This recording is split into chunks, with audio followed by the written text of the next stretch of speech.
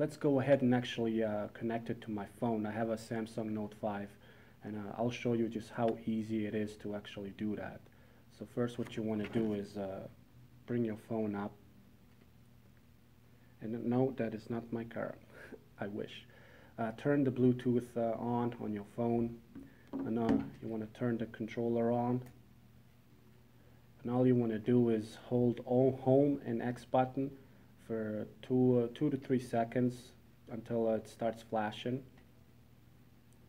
just like that. And you want to hit scan on your phone, and it comes up, as you can see, PG 9021. You want to click on that, and it's connected. So let's actually go ahead and put it here. As you can see, it's so easy to do. Just slide up, it is there. And just like that, you can control your phone with it.